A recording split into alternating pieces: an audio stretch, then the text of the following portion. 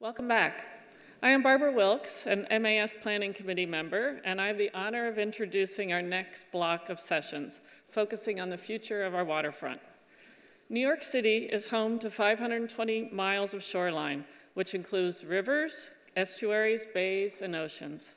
Generations of New Yorkers have made their homes on our shores, from single-family houses to high-rise apartment complexes and everything in between.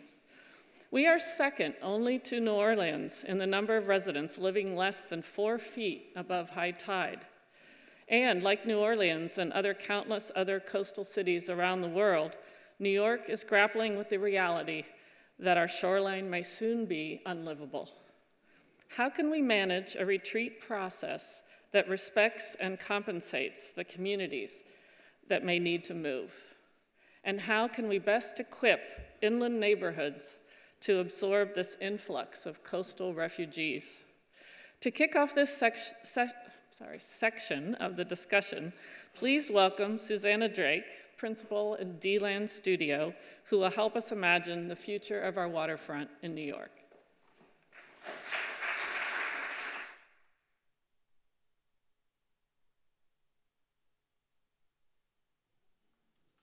Barbara's not out. That was me? Oh.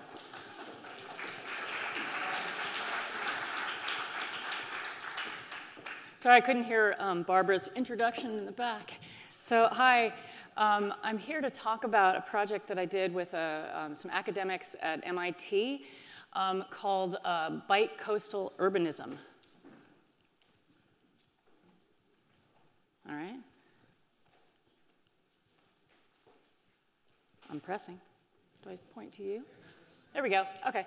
Great. So basically, the RPA, we won an RPA competition to look at the coast of New York and New Jersey. And you can see that since the original 1929 RPA plan, ideas about urban design have changed from a concentric rings around a center to corridors. And we were looking at the Bite. The Bite is actually like an elbow, which you can see that sort of encompasses the New York Harbor. You guys are going to have to advance this. It's not going. I'll just point at you. Okay, so we were looking at sort of how the ecology of the edge has changed over time. Go next. From one of an ecological exchange to one of economic exchange with a hardening of that edge. Next. And then an exchange where migration actually migrated inland. Oh, good. Thank you. That's better. Where exchange migrated inland because of the influence of infrastructure. And some of that happened because of containerized shipping and also because of just the logistics and the mobility of these infrastructure systems. So we're looking at reshaping the waterfront. So in recent history, we've seen a reshaping or the highest and best value of the waterfront being related to high-end residential use. But there are lots of other opportunities, which you can see in these diagrams, for consideration of a more ecological approach. Go next. So this is a map of Sandy and the municipalities that were flooded. Go next. And this is the cost of loss. We had almost $12 billion of loss after Sandy. And this is just a map showing the density of those zones in relation to that waterfront flooding. Next. So there's pressure on this line. We created this hardened line, but there needs to be a consideration of sort of a broader area of impact and a consideration of how we redesign within this zone. Next. So infrastructure systems are supposed to be connected, and you can see that a lot of those infrastructure systems are impacted by the water or by the flooding. Next. And you can see here what happens when you get the intersection of infrastructure and this flooding. Next. And the infrastructure systems are no longer connected systems. They become disconnected. Looking at this map, this is actually quite important, and it was an epiphany that we had in doing the project, that there are urban development corridors or there are transportation corridors that were developed in the 1930s that were not fully developed, that are on high ground. There are a lot of a lot of the development that happened post-1930 happened in the area between those red lines and the waterfront because of the automobile. Now you can go next. So we want to create a new zone, and we have this system. We have this idea that we call receive, protect, and adapt. So we're creating, we're strengthening the upland areas. We're creating new development opportunities. We're creating a protected landscape buffer. And then we have an adapted urbanism and landscape at the waterfront. Next. So you can see there are these wet zones. And you can see these are pretty much ecological areas, but there are different economies that can relate to those ecologies. Let's go next. And then there's a center zone, which we call a semi-wet zone. This may have zones that are more of a hybrid occupation. Next. And then in the upland areas, these are currently dry ground, high ground, but they might become wet zones in the future. Next. So really, one of the principal challenges is to think about how those wet zones and those semi-wet zones can create new economies. So we're thinking about energy and recreation, conservation, and habitation within those zones. Next. And then I'm going to specifically talk about Jamaica Bay for the next 5 minutes, because that was one of our focus areas. Next. So a lot of the housing in Jamaica Bay was flooded in Sandy, as we all know, and it's a significant problem that we have to face. And I think we have to face it with a more proactive approach rather than a kind of fix it as it is kind of approach. Next.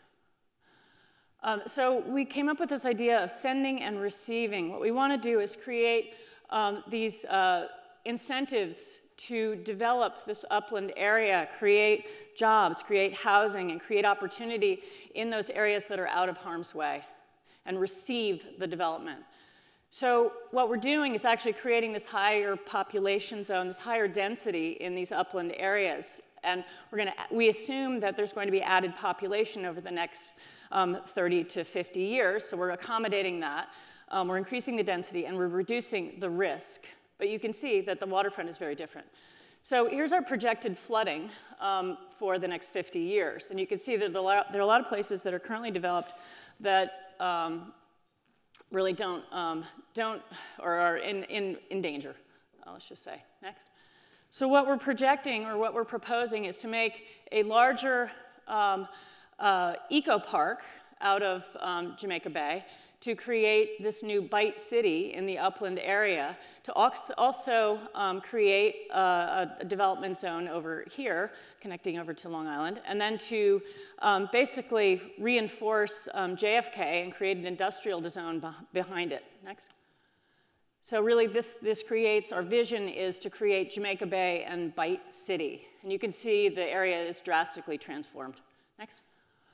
So part of the sort of a critical part of this is to create an enhanced transportation and park network that is all interconnected with new public transit stations and ferries and upland parks and marshes. Next. And then to create this productive edge, to think about a reconsideration of that hardened edge and a lot of different adapted ecologies.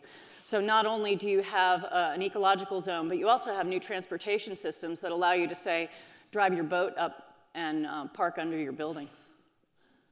So you could actually boat from home to work. Next.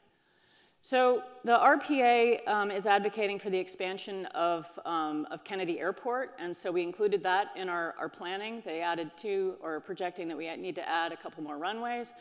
So that whole area would need to be reinforced and protected and adapted. Next. And also, we're proposing that the one stop to Kennedy is actually on a boat.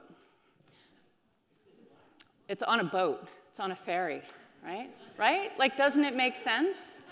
Right? None of this going through all the bureaus, right? Exactly. It's short. We just need fast boats. And then there'd be this kind of nexus, this water and gondola access zone that you would pass through, this gateway to Kennedy, this kind of civic space that would also provide access to some of the recreational opportunities in the former Rockaways. Next. I don't want to be insensitive, but we have to anticipate that it's going to be a very different landscape. And so this is Bite City, this new anticipatory urban strategy with this new recreational ecozone along the edges and this new upland edge of urbanity. And that's it. Thank you. Mm.